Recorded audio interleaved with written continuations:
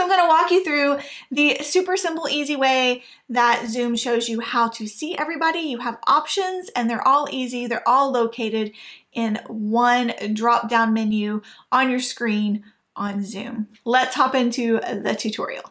Okay, to view everyone in the class, I've also got my iPhone here. I'm joining on my iPhone.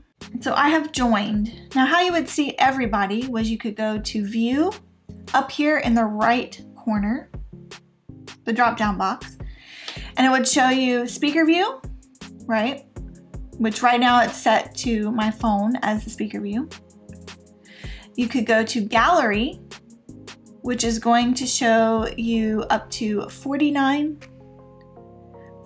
of your people, or immersive, which you can put people into classroom settings.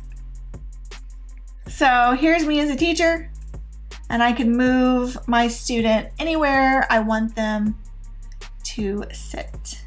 Okay, this one seats 25. It tells you, okay, so both seat 25. All right, so you can choose the classroom based on how many participants. This one, both of these have the most up to 25, and this one puts the teacher here in the center. And again, I could move my students anywhere in the classroom that I want them to sit. So if you need them to sit in the same spot every time, you can do that as well.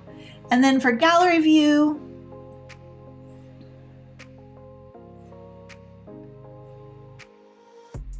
goes back here, and again, of course, there's only 2 of me on here, but you'll be able to see up to 49. So your main toggle is over here.